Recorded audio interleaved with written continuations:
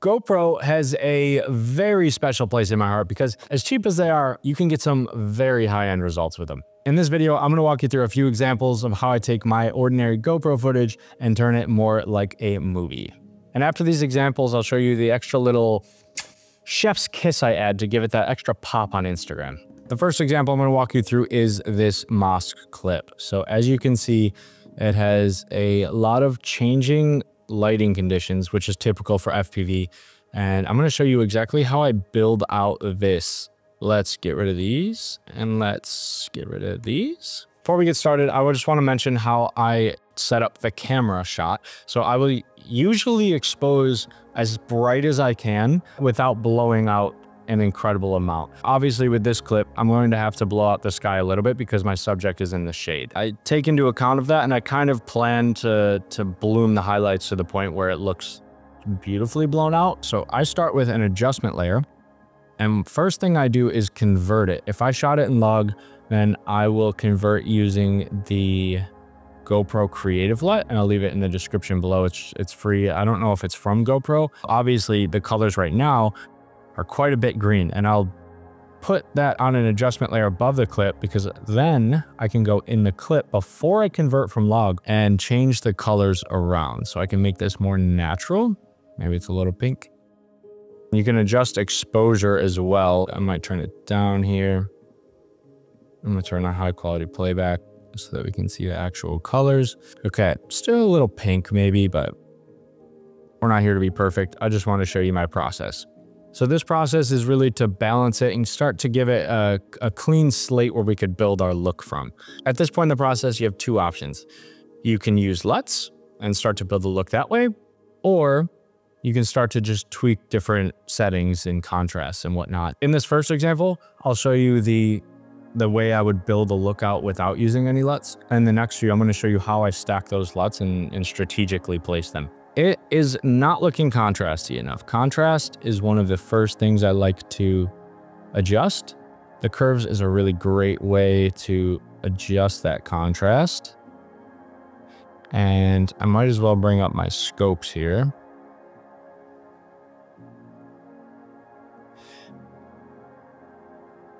And that's obviously a bit much. And then I like to pop the midtones. Usually we have some decent contrast. I think it's a little strong, so I'm actually going to lower the overall opacity.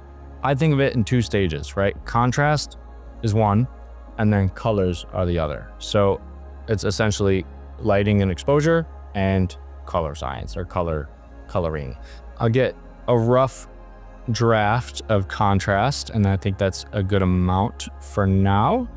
And then I'll just reset that, create a blank adjustment layer, and now I'm going to start working on the colors because they're just a bit gross. What I normally will do is push yellows towards this rosy color and then blues towards this like tealy, and it just kind of makes this cool. It's like teal and orange but a little rosier. Maybe it's a little bit more of the oranges. Yeah, okay, so this is a good example. Yellow is usually good for trees and whatnot. If I take this to the extreme, you can see the trees down there start to change dramatically. But it's really this moss color that I want to change. So it's actually the oranges. And maybe something around there. And that's before. And that's after. So it just gives it like a little rosier glow. It could use, well, let's see, we could see if we could benefit from toning it down or up. Up makes it blow out. Maybe down adds a little bit of saturation, but I think I want to add some saturation in it as well. So I'm looking at the main subject, right? I want that to look proper, and I want your eye to actually go to the main subject, which is in this case, the mosque. And your subject's going to change throughout an FPV shot. These clouds up here are looking a little pink to me. I'm going to toy around with the actual adjustment or the actual layer, the actual clip color. That's what I mean. Some teal in the shadows and start to dive into that classic look of orange and teal. So this is off. You see the orange in the shadows.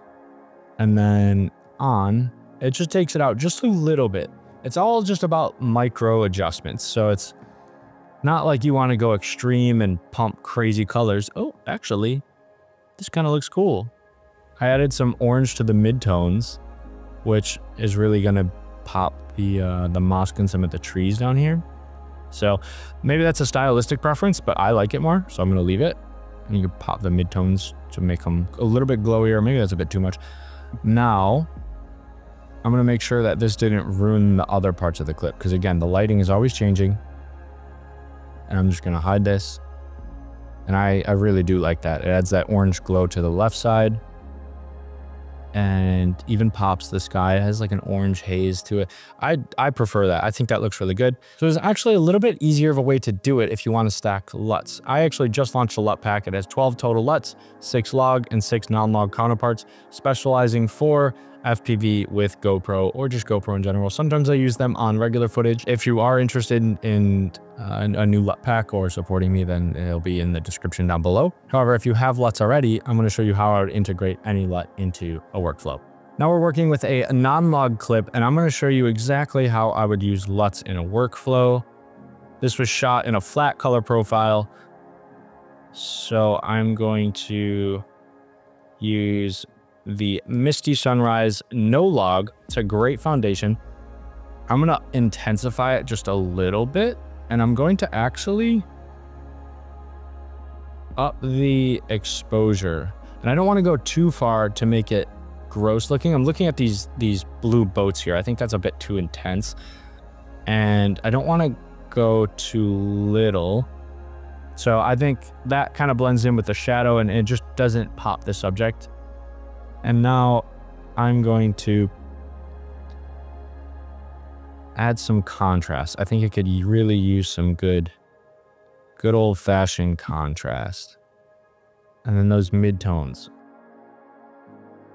With just a few adjustment layers, we got a great looking shot. One more thing I want to show you is something called local editing. If you're not familiar, everything we've been doing so far is global editing, which just means affecting the whole image. So I already have this shot pre-graded, and if you notice, the girls on the boat are a bit bright. You start to lose the detail on them, but the rest of the image looks great. So I don't want to affect the whole thing, and this is where masking comes in. If you're familiar with Premiere Pro or DaVinci, I'm sure you have heard of masking or have done plenty of masking. In this case, I would add a lumetri color on the actual clip itself, just on what I want to bring down. So they're just a little bit bright, right? And start to tweak. Overall exposure, you want to be careful with, because it just starts to make it look fake. Whereas I'm going to actually bring down the curves. This will make it look a little bit more natural. And I'm not worried about the background right now, because I'm going to mask it out. And then what I want to do is add a mask right here. And I just want it to really affect. This is a pretty simple way to do it. I'm just using an oval mask, and then I'm just gonna feather the heck out of it. And that is how I want to do it. You get before and after it. And what you want to do is mask path, and you want to just track them. So you just want to every once in a while make sure it's over them. And then just all the way through the clip, and it kind of stays on them here. So this is without the mask. This is with the mask. So you can tell it just helps blend it a little bit, and you can do this with skies or certain colors, and you could start to tweak the contrast or the colors of certain parts of the image, and that can give you a really professional look. It's a little bit tougher with FPV, because you're changing direction and lighting so much, but in a case like this, it's perfect. For the bonus tips is to give it that little extra shine, that extra glow. All you do is highlight everything once you're done, once you got the grade that you like, nest it all. And what I'm going to do is duplicate that, add a Gaussian blur. And my go-to settings are 15 and 15 for opacity. So I'm going to change the opacity to 15%. I'm going to change the Gaussian blur to 15 strength. And then I'm going to change it to screen. And I think it just gives it a really nice, creamy, beautiful look. And the other thing is even more simple, and that is a matter of adding one adjustment layer. And I do this with all GoPro footage. I'll add an unsharp mask. And a lot of times I notice it when I post, it'll keep that sharpness throughout the posting process, throughout the compression. So this is with no glow and no sharpness added. It looks pretty good. And then this is with both added. It just feels a little bit more vivid, a little bit more flowy. This was a little bit into my process and how I color grade my FPV footage. If you are interested in my LUT pack, it would mean the world to me if you checked it out. I'll leave it in the description below. If not, hopefully you learned a few things, and I will see you in the next one.